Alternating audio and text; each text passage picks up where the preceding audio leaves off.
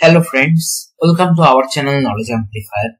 So today in this particular video, I am not going to discuss some very complicated concept related to Snowflake. Rather, I am going to discuss one very frequently asked interview question related to Snowflake profile, or rather I can say in any database or data engineering profile. This is a very important question, okay? That is, what does union do and what is the difference between union and union, okay? So I hope you know that union is basically part of set operation in SQL, widely used in Spark also. We use this particular operation widely.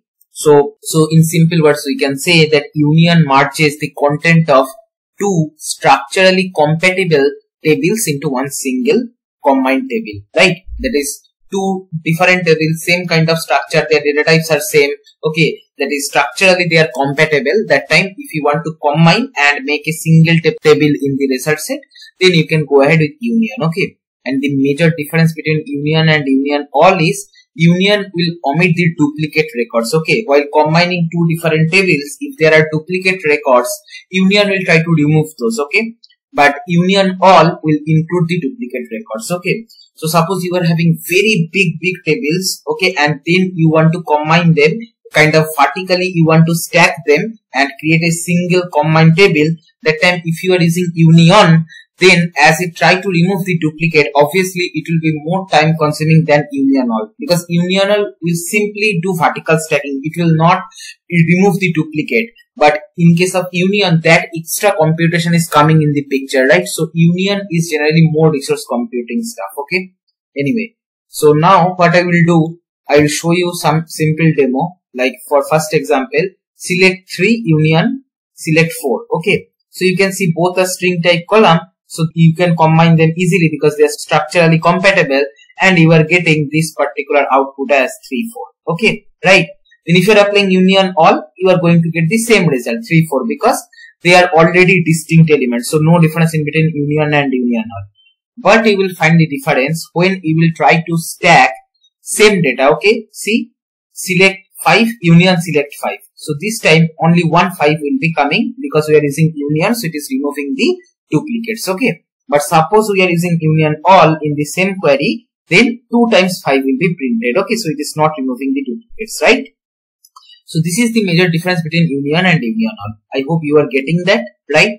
And then another stuff which is important, generally we think that union concept we apply to combine two structurally compatible tables, okay? But it is not like only two. You can do vertical stacking 3, 4, 5 n number of tables, okay? Like for example, select 1 union, select 2 union, select 3. Then you will be getting 1, 2, 3 as outcome. Because they all are distinct, you will be getting perfect result, okay? So don't think only two tables you can combine, which is having same structure in union. You can combine more than two tables as well, like vertical stacking, like this way, okay? Now coming to one interesting question. So what will be outcome of this query? Select 1, union select 1, union all select 1, okay? So pause this video and try to think about the correct answer. Here I am explaining, okay? So how the query will be executed? So first this part will be executed, select 1, union select 1.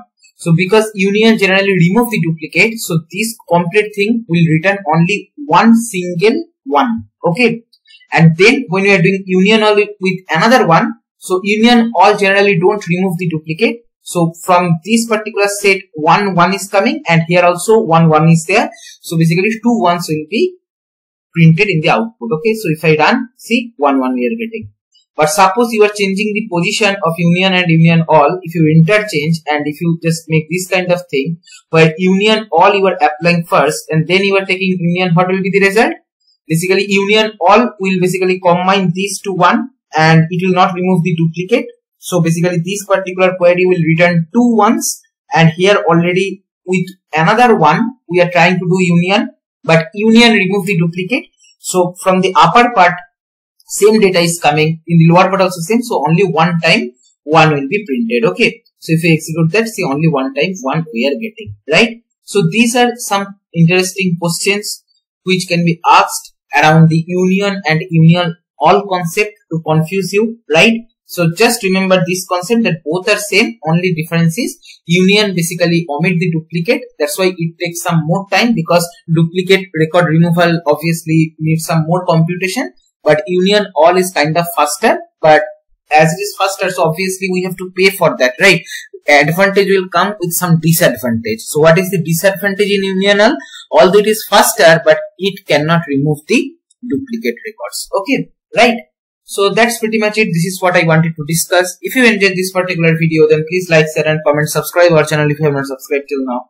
And don't forget to press the bell icon to get the notification of our latest videos. Thank you.